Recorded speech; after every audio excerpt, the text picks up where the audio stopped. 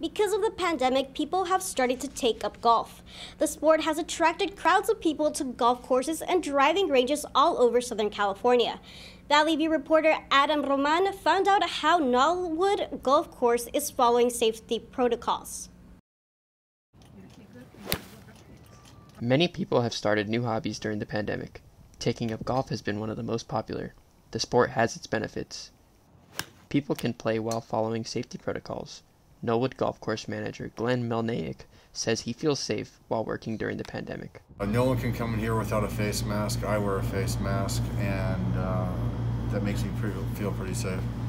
Management says everyone's safety at Knollwood Golf Course is prioritized, but unfortunately it has become very crowded at the driving range.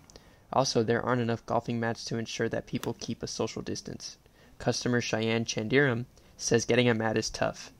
You have to get kind of lucky. I've been here a couple times the past couple of weeks, and I've had to actually return my ticket because I wasn't able to find a spot after walking around for like half an hour. Knollwood Golf Course says it's tried to follow safety protocols.